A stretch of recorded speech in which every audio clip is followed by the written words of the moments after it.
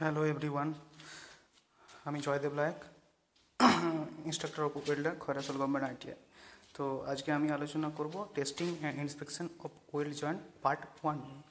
তো আমরা যেরকম ওয়েল্ডিং করি সেই ওয়েল্ডিংয়ের যে কোয়ালিটি বা গুণমান সেটা আমাদের জানাটা খুব দরকার। তো সেইটা জানার জন্য আমাদের কিছু প্রসেস বা প্যারামিটারের মধ্য দিয়ে যেতে হবে। তো আমরা চেক করে নেবো এবারে যে সেই প্রসেস বা প্যারামিটারগুলো কী কী। তো আমরা প্রথমেই দেখে নেব টাইপস অফ টেস্ট, আমাদের কী কী ধরনের টেস্ট আমরা করব ওয়েল্ডিং জয়েন্টার আমাদের কাঠিন্য বা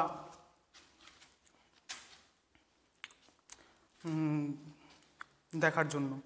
তো এদের মধ্যে প্রথমেই আছে আমরা দেবো ডিস্ট্রাকটিভ টেস্ট, তারপরে নন destructive test and semi destructive test. Destructive টেস্টের ক্ষেত্রে আমরা দেখব যে এমন কিছু প্রসেস, যে প্রসেসগুলো আমরা করার সময় আমাদের জয়েন্ট কোনোরকমভাবে হ্যাম্পার হতে পারে বা সেক্ষেত্রে ভেঙে যাওয়ার একটা চান্স থাকতে পারে।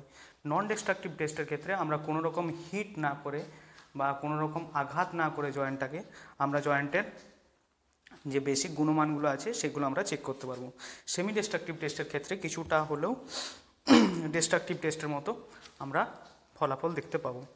তারপরে আমরা চলে যাব নন ডিস্ট্রাকটিভ টেস্টের প্রথম পার্ট, যেটা আমাদের পড়তে হবে ভিজুয়াল ইন্সপেকশন।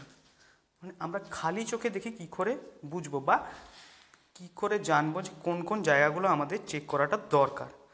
তো ভিজুয়াল ইন্সপেকশানে আমরা প্রথমে দেখব ভিজুয়াল ইন্সপেকশন বিফোর ওয়েল্ডিং।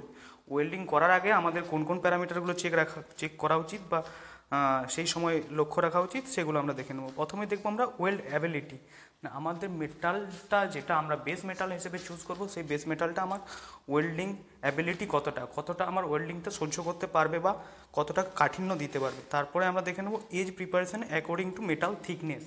আমাদের মেটালটা যেমন থিকনেস হবে সেই অনুযায়ী আমরা এজটা প্রিপারেশন করব।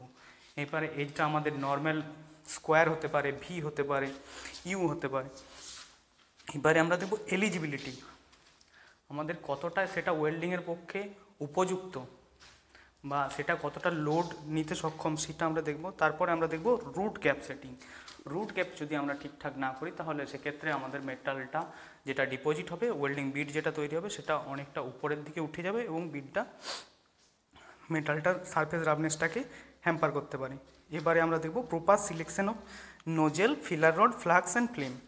তো স্বাভাবিক আমরা যদি গ্যাস ওয়েল্ডিং করি, গ্যাস ওয়েল্ডিংয়ের ক্ষেত্রে আমাদের নোজেল অ্যাঙ্গেল, নোজেল মুভমেন্ট এগুলো খুব চেক করে রাখা দরকার। এছাড়াও ফিলার রড বা ফ্লাক্স, ফ্লেম আমরা কোন কোন ক্ষেত্রে দেখব, ফ্লেম আমাদের বিভিন্ন মেটাল অনুযায়ী ফ্লেমগুলো আমাদের আলাদা আলাদা হতে পারে। তো সেই আমাদের যেটা শ্রেণী আছে সেই শ্রেণী অনুযায়ী আমরা মিলিয়ে দেখব যে কোন মেটালের জন্য আমাদের কোন ফ্লেমটা সবথেকে উপযুক্ত হবে, সেই অনুযায়ী আমরা ফ্লেমটা চুজ করব। তারপরে আমরা দেখব কানেকশন অফ কেবল। কেবলটা আমাদের যেটা কানেক্টেড থাকবে সেই কেবলটা যদি প্রপারলি কানেক্টেড না হয় তাহলে আমাদের ওয়েল্ডিংটাই জেনারেট হবে না। তো সেক্ষেত্রে আমাদের কেবলটা দেখতে হবে, বা যদি পারফেক্টলি কানেক্ট না থাকে তাহলে সেক্ষেত্রে আমার স্প্যাটার আসতে পারে। তারপরে আমরা দেখব proper arrangement of জিগ and fixture. জিগ এবং ফিক্সচার, এটা এই ক্ল্যাম্পিং ডিভাইসগুলো আমাদের শুধুমাত্র ইউজ করা হয় মেটালটাকে গাইড করার জন্য এবং হোল্ড করার জন্য। আমাদের যে বেস মেটালটা থাকে সেই বেস মেটালটার উপরে আমরা যখন ওয়েল্ডিং করব যাতে সেই মেটালটা ওয়েল্ডিংয়ের সময় মুভমেন্ট না করে সেটার জন্য আমাদের এই জিগ ফিক্সচার দিয়ে আটকে রাখাটা দরকার। এইবারে আমরা দেখব ভিজুয়াল ইন্সপেকশন ডিউরিং ওয়েল্ডিং, মানে ওয়েল্ডিং চলাকালীন আমাদের কোন কোন জিনিসগুলোর উপরে সব থেকে গুরুত্ব রাখাটা দরকার। প্রথমেই আমরা দেখব ওয়েল্ডিং কারেন্ট এবং ভোল্টেজ। ওয়েল্ডিং কারেন্ট এবং ভোল্টেজ যদি আমাদের লিমিটের মধ্যে না থাকে তাহলে সেক্ষেত্রে আমরা বিডের মধ্যে যে একটা অ্যাবনর্ম্যালিটি আছে সেটা আমরা দেখতে পাবো।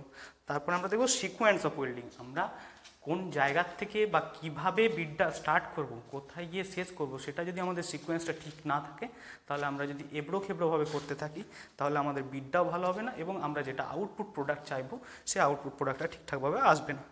তারপরে আমরা দেখব for মাল্টিরান bid should be cleared after single run. মানে যদি আমরা কোনো মাল্টিরান ওয়েল্ডিং করি, মানে একটা বিডের উপরে যদি আমাকে আরেকবার একটা রান টানতে হয়, তো সেক্ষেত্রে আমরা দেখব প্রথমবার একটা সিঙ্গেল রানের পর আমাকে সেই ওয়েল্ডিংয়ের উপরের যে মেটালটা থাকবে সেই মেটালটা আমাকে ক্লিয়ার করে নিতে হবে। তারপরে আমরা দেখব proper angle of filler rod.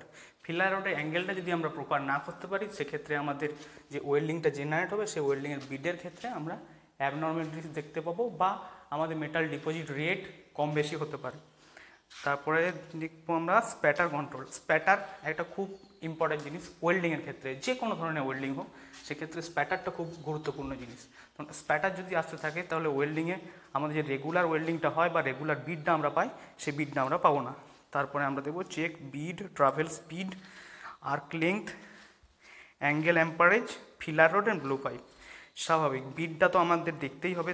দেন আমরা দেখবো ট্রাভেল স্পিড, আমরা কত স্পিডে বিডটা আমরা টানছি, বা আর্ক লেংথ, আমাদের যে ওয়েল্ডিং ফিলার রড এবং বেস মেটালের মধ্যে যে গ্যাপটা আছে সেই গ্যাপটা কতটা হলে আমাদের পারফেক্ট ওয়েল্ডিংটা আসছে, সেই গ্যাপটা আর্ক লেংথটা আমাদের চেক করতে হবে।